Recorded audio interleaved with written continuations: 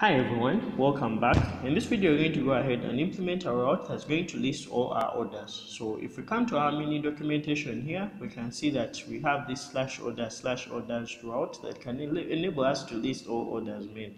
And we're going to go ahead and implement this. So right now we can even see that the person with the right to that specific route is the super user. So let's implement this. So I'm going to go to orders routes. And then the first thing we're going to do is to specify our route. So in this case, our route is going to be at order router. So we have our order router, and then we're going to specify the request in this case. So our request is going to be a get request. And then what we're going to do is to add in the route. So it's going to be /orders. So now we're going to go ahead and protect this route using GitHub. So what we shall do is to come and say it's going to be an async. It's going to be an async function, and then it's going to be list all orders. So right now we're going to protect this by providing our authorized dependency. So the authorized dependency is going to be of auth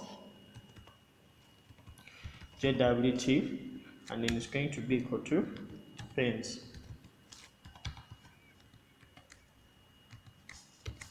So right after doing this, we're going to protect this by saying try. Then we're going to specify that this is going to be a JWT required route. So we are required to provide a JWT for us to access this route. We're going to say authorized dot. In this case, we're going to say JWT required. And after doing this, the next thing we're going to also do is to accept any error. So we're going to accept any exceptions. We're going to say exception as E. So we're going to return any exception as E. Then we shall raise an HTTP. So it's going to be HTTP exception, and we shall first specify the status code. So in this case, the status code is going to be equal to status. In this case, we shall pass in HTTP 401 and authorized. And then the next thing we shall pass in right here is going to be the detail of this error. So what we shall do is to say detail is going to be equal to invalid token. So after doing this, the next thing we're going to do is to come right here and be able to check for the current user's identity. So what we're going to do in this case is to find out. So what we shall do is to actually find the current user. So to find the current user, we say current user is going to be equal to, so we're going to use our authorize. We're going to say authorize dot. So in this case, what we're going to say is get JWT subject. So with every JWT that you create, we hide in the identity of the user as to whom it belongs. So for example, that JWT is located within the subject variable in our JWT. So let's go ahead and query for that user. So to get that user, we shall say user is going to be equal to session dot query dot. In this case, we're going to specify that we are querying for the user model, and then what we shall do is to filter. So we shall filter for the username. So in this case, it's going to be user.username. And if that username is equal to the current user variable, since it's going to have the name of the currently logged in user. So we're going to say current user. Then what we shall do is to come, in this case, we have a current user, then we shall get the first object that has that specific username. So after getting that username, we are going to check if this user is a super user. So to do that, remember in our models, so if I head over to our models right here, actually in our models, we can see that every user has an isStaff variable that has a default of false. So in this case, we're going to go and check if this user is a staff.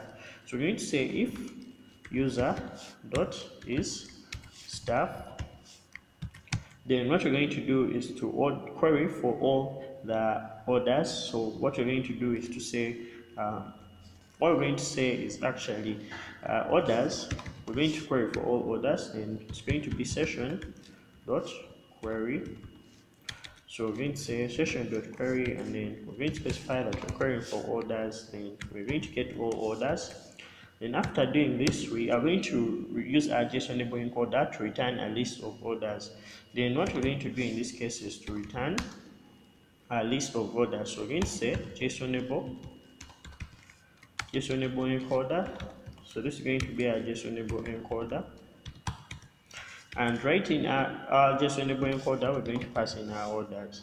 So right after returning this, we're also going to get that situation in case we have an error. We're going to take care of that. So we're going to come and say else.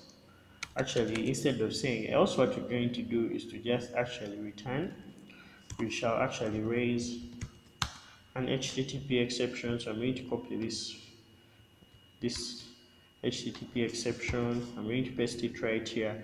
And what we're going to do is to return an error. So what we're going to do is to return an error, and this error is going to be unauthorized. So in this case, we're going to say you are not a super user. So since only super users are to make this request, what we're going to do is to be able to block other users from using this request.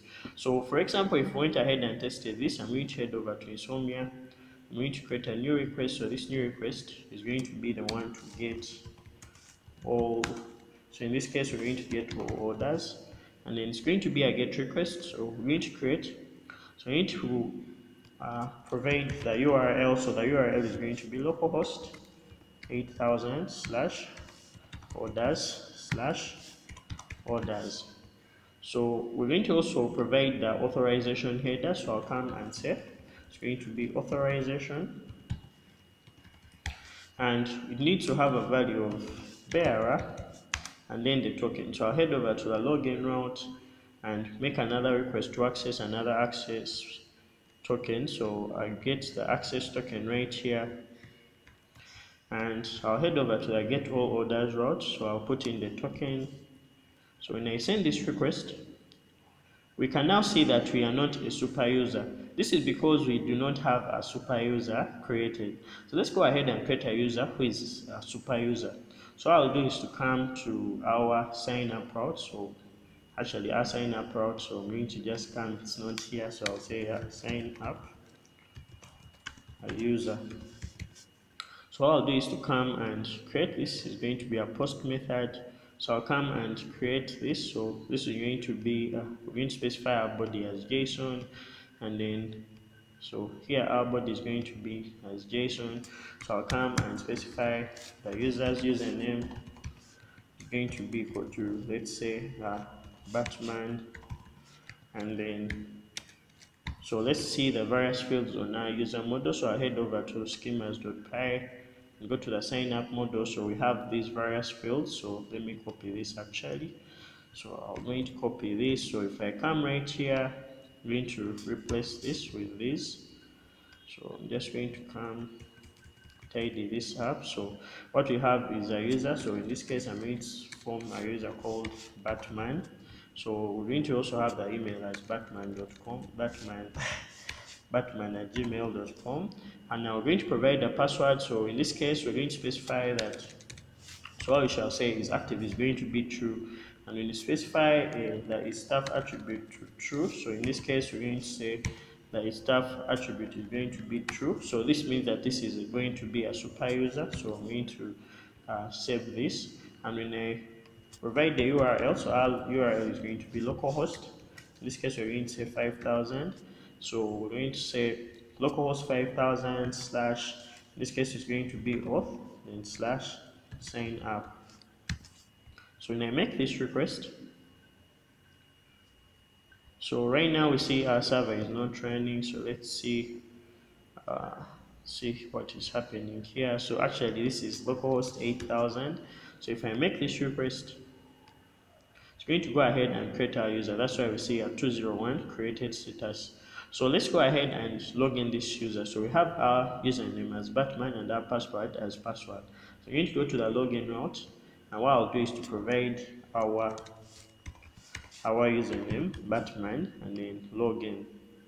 So we have been able to access our token. So I'm going to copy this token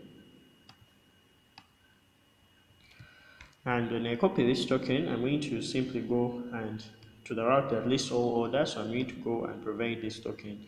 So I'm going to remove this token and provide a new token. So this is a super user now. So if I send, we can now see a list of orders that can be only accessed by a super user.